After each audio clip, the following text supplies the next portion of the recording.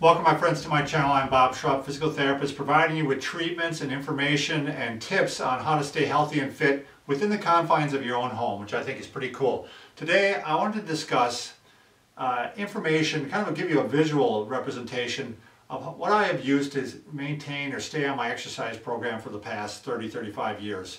I'm older than that, but I'm just saying I've been kind of on a steady exercise program for that long.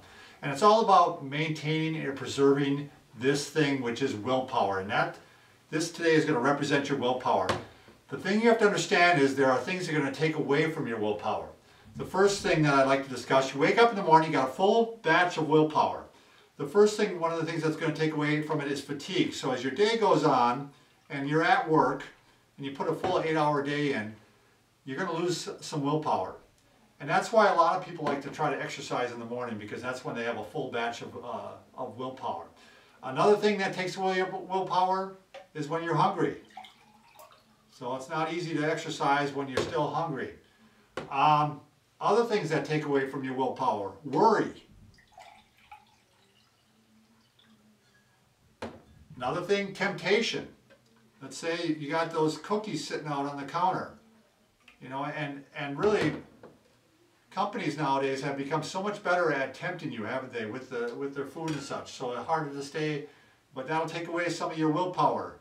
Stress takes away your willpower. If you're an introvert, which I actually am, believe it or not, and if you understand how an introvert works or an extrovert, when they don't, it's not that we don't like people, we love people, but people fatigue us. So by the end of the day, we need some time away from people. And so that takes away from my willpower. A lot of times exercise helps bring it back because I'm by myself and able to kind of recharge.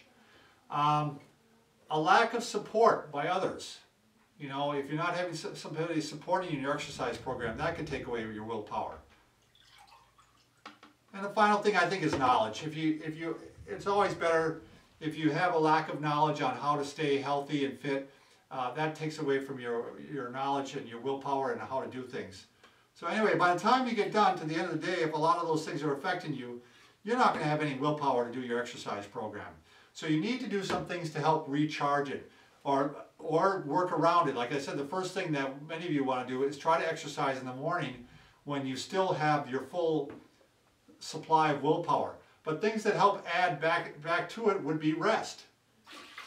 So let's say if you were, you get back home and you take a little bit of nap. I do it all the time. I just take a 20-minute nap. I feel recharged. I'm ready to do that workout or whatever needs to be done. If you're full from food, you know, you have more willpower right then. Now it's hard to work out with that if you're going to do cardio, but you might want to pick that time right after you've eaten and you're still got an energy level, but you're not so full from the eating that you can't exercise. Just setting goals helps your willpower, especially if you start reaching them. Results, kind of along the same line. If you start seeing results, you start seeing that you're slimming down or you're getting stronger, you're getting faster, that helps boost your willpower. Compliments or support system, people around you. That's why it's so important to have people around you supporting you. I found this one of my most important to me is just a habit. If you make it a habit every day that you're going to work out, I don't even think about it anymore. It's just part of my daily routine, and I don't need as much willpower then because it's just like brushing my teeth. You know, I don't really think about it. And the same thing, knowledge. Knowledge can help. You know, if you know how many calories you're eating and how to exercise, all that can help.